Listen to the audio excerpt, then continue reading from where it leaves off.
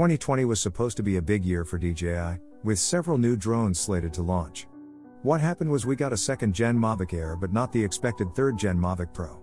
Then, the company launched an update of the Mavic Air 2, called the Air 2S, in the spring of 2021 but remained tight-lipped about its more professional range of prosumer drones.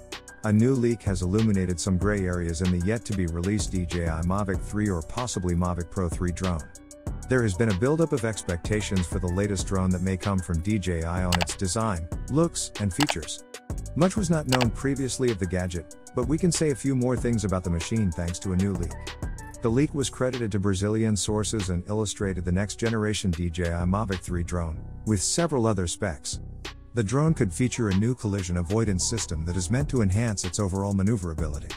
It will also have more powerful adaptive cameras and zoom systems. The front and rear sensors have been positioned to strengthen effectiveness, while the side sensors have been removed. The machine has 1 TB of memory, can be airborne for up to 40 minutes, and could come with a 6000 mAh battery.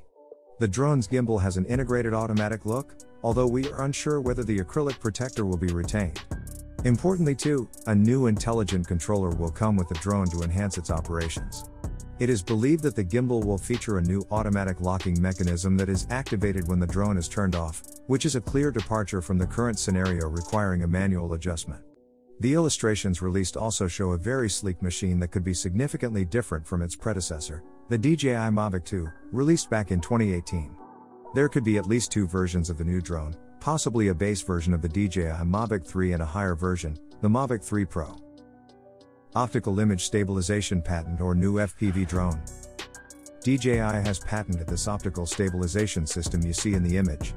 It could be that they want to add another layer of stabilization to the 3-axis gimbal, which could make long exposure shots very stable and improve the overall stability of any image. However, it could also be that they are working on a cheaper drone, maybe a continuation to the DJI Tello, a Tello 2, that can be a more affordable replacement for the DJI Spark. DJI Mavic 3 patent, new way to fold a drone? This official patent from DJI is called Deformable Frame of Aerial Vehicle and describes a new and more straightforward way to fold an Inspire-like frame, but smaller and more compact. This could be a complete overhaul of the Mavic Pro series that gets all the advantages of a 360 modular camera like the one on the Inspire. Here's what DJI mentions in the patent files. In the unfolded state, the second ends of the deformable rods and the 2 arm assemblies are away from the center frame. In the folded state, the deformable rods and the 2 arm assemblies are stacked above the center frame. The aerial vehicle further includes a loading mounted on the center frame. Camera upgrades from the Mavic 2 Pro. We expect to see a giant camera with a micro 4/3 sensor, almost double the size of a 1-inch sensor, and will support interchangeable lenses. Suppose they decide to add the ability to have interchangeable cameras in the new Mavic 3. In that case, it will undoubtedly revolutionize everything we have currently on the market since we won't be forced to choose, like with the Mavic 2 series, between a Zoom and a Pro version. Considering Autel has released their Evo 2 series that can shoot in 6K and 8K resolution, DJI needs to step up their game on the resolution battle in modular cameras. This is why I'm expecting at least a 4K 60 FPS camera like the Mavic Air 2, but quite probable to have at least one version to record in 6K resolution. Controller upgrades. The controller is said to be similar to the Mavic Air 2 but with a built-in screen included. This could be a wrong decision for the buyers of the smart controller, so I'm not sure they will make this move.